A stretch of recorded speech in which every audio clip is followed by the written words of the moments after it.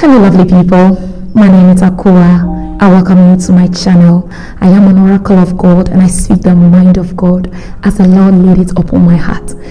I believe the Lord has a word for someone, and the Lord is always speaking. By your inability to hear Him, make us live in total darkness. So you see, to hear God, you need to be in the realm of God. And the Lord never leaves us nor forsakes us. Bible says that the name of the Lord is a strong tower. The righteous run into it and they are safe. So today we are running to the name of the Lord Jesus Christ. Hallelujah, someone.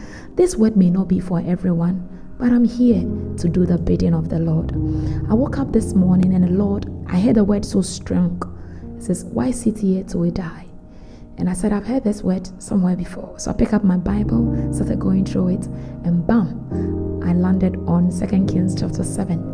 And the Lord said, go tell my people what I am saying. So I'm just here to do the bidding of the Lord. When you read the book of 2 Kings chapter 7, it speaks about a bold movement of 4 lepers. These people were outcasts. Leprosy was and still a contagious disease. So these people never live among society. They are always at the outskirts or at the gates, begging.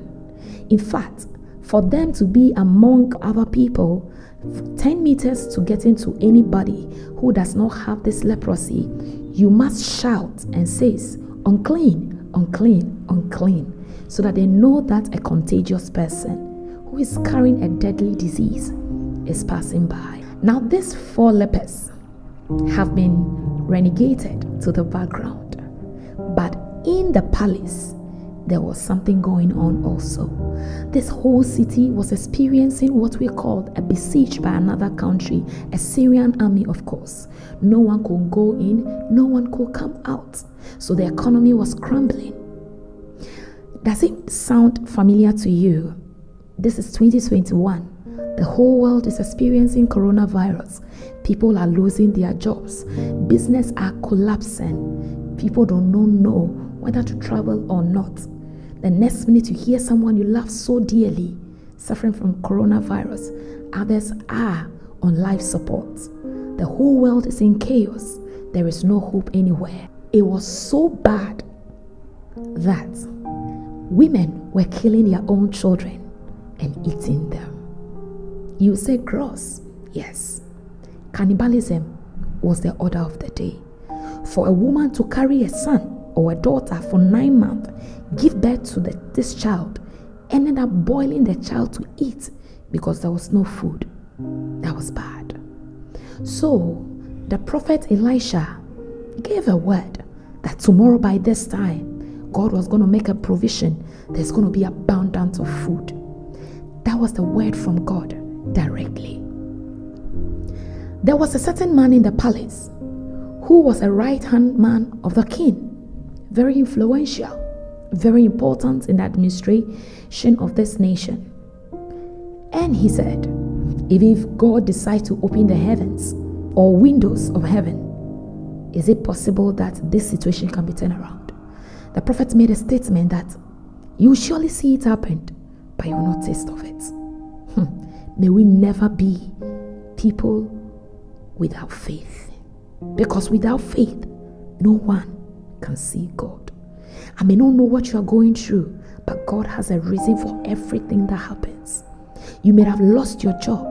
God has a reason for that. You might have lost a very great opportunity, probably a business deal, but God has a way to turn things around. Anytime a prophetic word is released, there is always people who the word is looking around for them to act it out. So this time when the word of God was released that tomorrow by this time there will be abundance of food, that word set out to look for players to make sure that word come to pass. Now this prophetic word landed on 4 lepers. Remember we spoke about them? These are outcasts. They are nuisance to the society. No one cares about them. But when the prophetic word was released, it was searching for these people. And look what they said from chapter 7 and verse 3.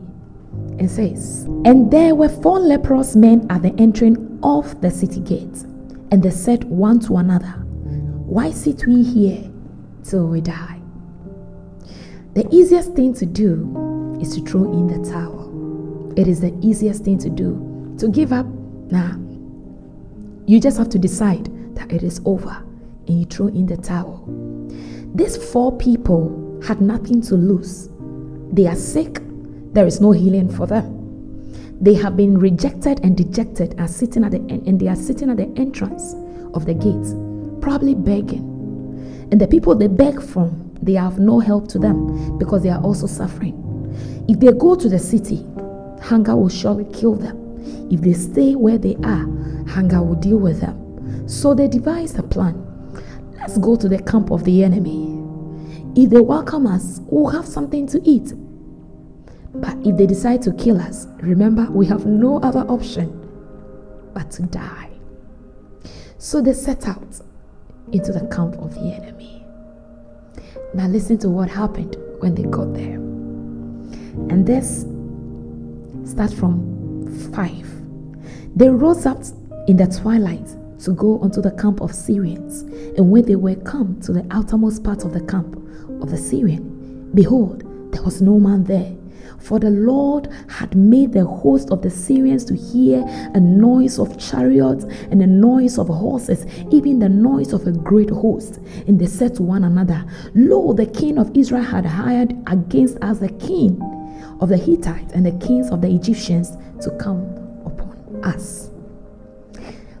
These steps of faith that these 4 leprous men decide to take, God magnified their steps, that by the time they got to the camp, no one was there, because the enemy heard the footsteps of these leprous men as a host of an army that has been hired to come against them. They fled and left all their goodies at the war camp. Who goes to war with gold? Who goes to war with expensive apparels? But the enemies did. The Lord said I should tell someone, the good things of your family that has been hijacked by the enemy, this month of September, it will be released. But before then, take the step of faith. Take God as His word, that He will never leave nor forsake you. And so, these circumstances that you find yourself, it is not meant to kill you. When you take a step of faith, the Lord will magnify it, and victory shall be yours. A great man of God once said, it seems as if God does nothing but answer prayers. So instead of throwing in the towel, I want you to go over your needs and recommit your life into His hand. That situation, bring it before God. He is capable to make all grace available to them that believed and are called according to His purpose. The Lord said this issue will not bring you shame. He will lift you up and place you where you belong, because His hand is not against you but for you. The only time I encountered God myself was when I was in a situation that there was no hope. And so I started fasting. I wanted to fast for 20 days. I extended it to 40 days and I extended it to 70 days. When I was almost done with my 70th day, I heard a voice so loud and clear. He said, out of your belly shall flow rivers of living water. My life has never been the same since the day I heard this word. So instead of wallowing in self-pity, buckle up and take this storm by hand. You know, the eagle does not wait for the storm to pass before they fly. Bible says they soar with the wind. The storm is a transportational avenue for the eagle because they are built up for it. If you want to see the hand of God at work in your life, you must be able to embrace the storm, because in your comfort zone, you will not see the hand of God. But God will make you go through the waters, go through the mountains, go through the turbulence. He's always with you. You will come out stronger than before. It is well with you. I want you to know that God is about to magnify your step of faith. So whatever is telling you that it is not possible, I want you to look at yourself in the mirror and tell yourself, you are well capable. to do this because you are built for everything. The Lord is your shield and your shelter. No harm shall come upon you. In this season of coronavirus, may the Lord make his face to shine upon you. May you be exempted from sudden death. You are blessed in Jesus' name. My name is Akua. It's been an amazing time with you, and I pray that God will be merciful to you. I hope this word has been a blessing to you. Share this, give us a thumbs up, subscribe to our channel, and always join us. I am always online from Monday to Friday to pray with you. So put up your notification bell that anytime I am online, you'll be able to know and you join me in prayer. Have a very beautiful day, and remember, it is not over until Jesus says so. Shalom. Peace unto you.